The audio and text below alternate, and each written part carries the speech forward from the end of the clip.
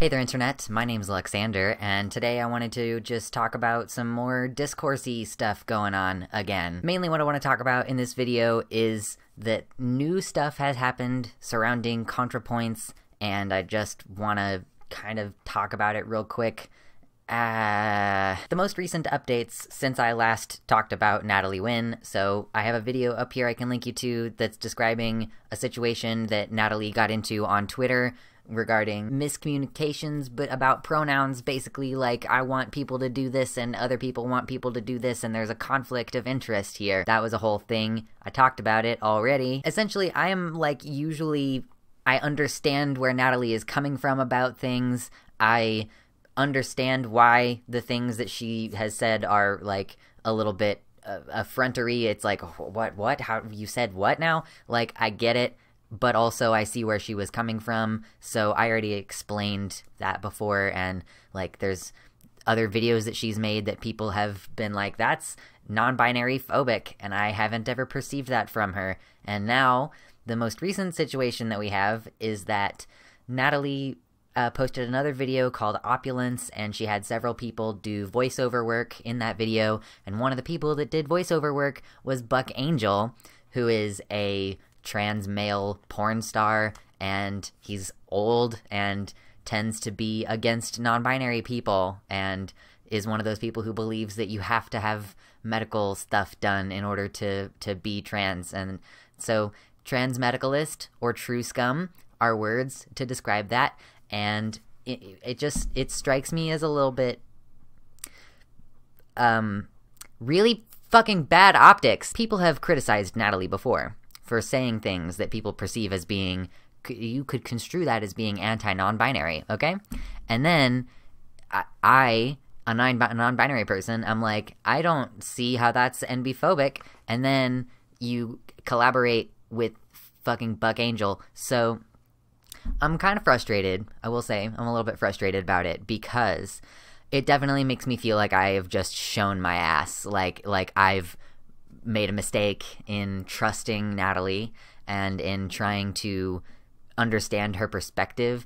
It a little bit feels like I have been duped. But Natalie also posted on her Patreon, behind the paywall. This is strange also, like someone went in and screenshotted this, and that's how I saw it on Twitter. Natalie posted a post saying that she was going to explain why she had Buck Angel in her video in her next video. So Natalie posts about once a month. I get that. She puts like several weeks of work into each video. However, that statement wasn't public. That was a patron-only statement. That was a behind-a-paywall statement, from what I understand, at least, having seen the screenshot. And it's gonna be a month until the next video is out, because Opulence just came out. So it just seems like a really long time to just not explain what that is about, and it really is like, what are you doing, Natalie? And like, I have tried to reason with people about this, and now I feel like I am the jerk. It's a little bit annoying. I would like to think that there's a good explanation for it, but in the meantime, I'm just going to spend a month wondering if this person, who I generally admire their opinions and their way of delivering those opinions, and who I have generally considered to be an ally, everything that I have seen from Natalie indicates to me that she has her own mental issues working through gender theory and trying to justify people's existence when others don't want to acknowledge our existence. A lot of her arguments I've really agreed with, and I will stand by the statements I made about her trans trender video. I think that that was extremely well articulated, and I don't know how you would be able to do that if you weren't in support of non-binary people. But it's just really bad optics to work with trans medicalist Buck Angel, who also, from what I've heard, also outed a trans woman in a magazine before she was out. Like, one of the Wachowski sisters, apparently Buck Angel outed her in a magazine article before either of the Wachowski sisters had come out as trans women. So these are just layers on layers of bad. And also, it has come to my attention that on the ContraPoints subreddit, I believe it was, they've blacklisted the word true scum. Like, if you say the word true scum in your comment on the Reddit page, it will be removed until you take that word out. Like, they're treating it as though it's like a derogatory slur kind of thing, and like it is derogatory, but like it's basically similar to me as like TERFs saying like, don't call us TERFs. Like, yes, it's derogatory. I kind of understand the position that using the term scum is dehumanizing. I can kind of see that. However, it is also my understanding that true scum and transmedicalist are not synonymous terms. I've had people try to explain to me on Twitter after dealing with some annoying harassment that I had to deal with that true scum and transmed are two different things. Like, I think the way that it was explained to me is that a transmed is someone who believes that you have to have certain surgeries and hormones in order to be validly trans, and true scum don't think that non-binary people are trans. I don't exactly know. However, I am aware that within that grouping of people, they make a distinction between the two terms, and they mean two different things, although they tend to be used synonymously because a lot of these beliefs sort of feed back into each other. But, so I just think that's interesting that we're homogenizing this group that purports itself to have nuances between these terms. We're calling them all transmedicalists, and I realize that Natalie is not in charge of the moderation of the subreddit. It's just bad timing on the optics of all of this. It really looks like, oh, we in Natalie's community are sympathetic to true scum because we don't want you to call them true scum. Again, I will say, again, that I understand to a degree that using term like scum is dehumanizing. It just is, it's a thin reason, it seems, for the stuff that's going on right now. So basically all of this has left me in a position where I'm concerned. I want to have like faith that this person who seems to be able to well articulate arguments in support of me like isn't secretly against me. It would be nice to think that. And like I don't pin anything on ContraPoint's channel. I don't pin my acceptance on her ability to communicate or anything like that. I look up to her because she's good at her job, not because as a person like she's my hero or something. I learned my lesson with Chase Ross. But the point is, it's still disappointing to me, and I still like this is something I have commented publicly on because I think that I can offer clarity. And then like, it just, it starts to feel like, oh, the one person in the world who would understand dog whistles is Natalie. The one person who would understand walking a fine line between being a bigot and, being like somewhat acceptable to a community, Natalie would be the one who understands it. And I just feel a little bit like it would be really unfortunate if, this was a situation where there were things I could have seen and like she was just towing the line on just this side of being acceptable. On this side is unacceptable. I don't know.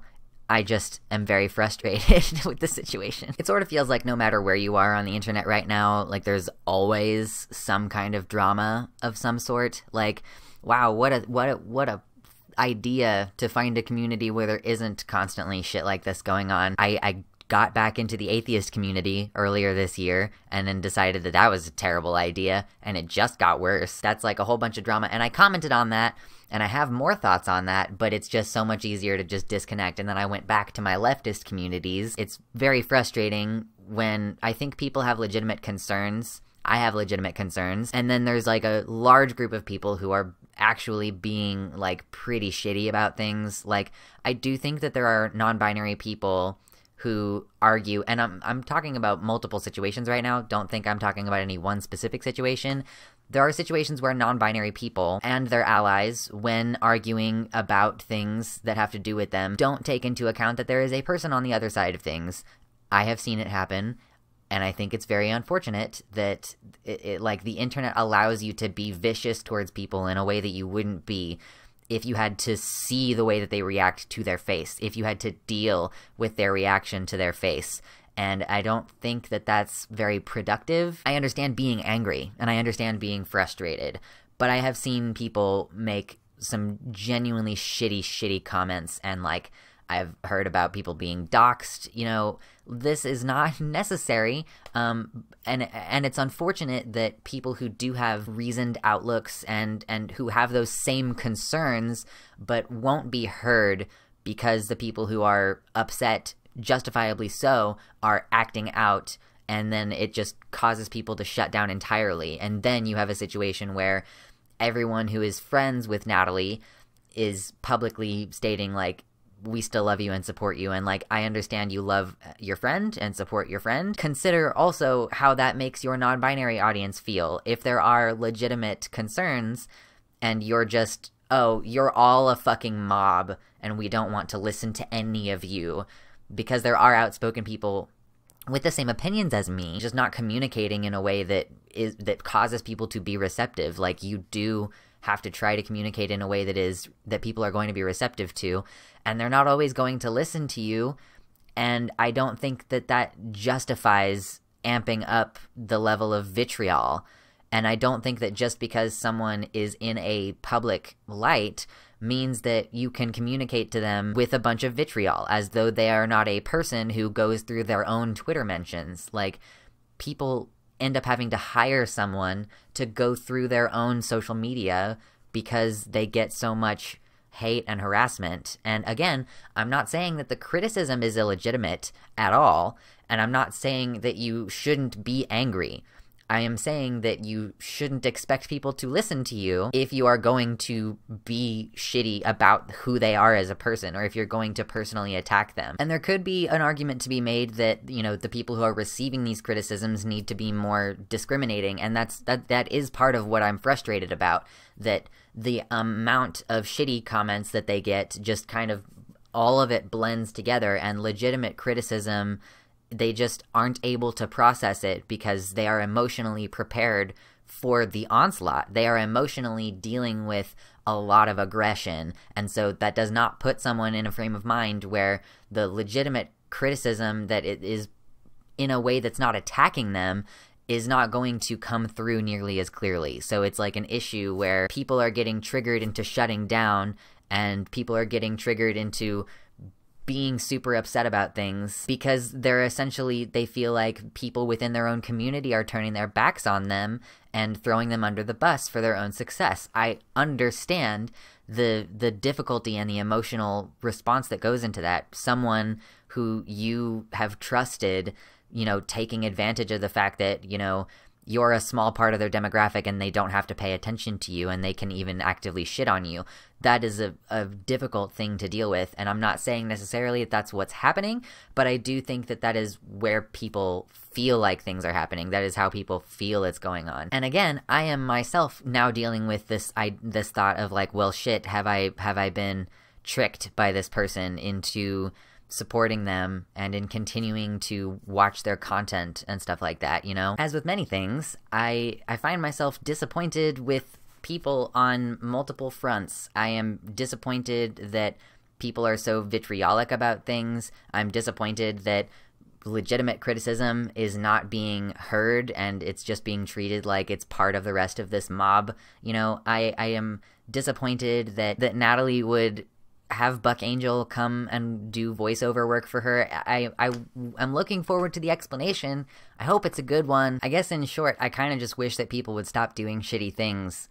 Stop working with fucking true scum. Stop yelling at people on the internet like as though they're not a person with feelings. Like, don't dox people. Don't tell people to kill themselves. Like, just calm down, everybody. Jesus. And, like, also, me saying calm down, I want everybody to understand that I get that these things are upsetting, right? And that, yes, working with Buck Angel is shitty, yes.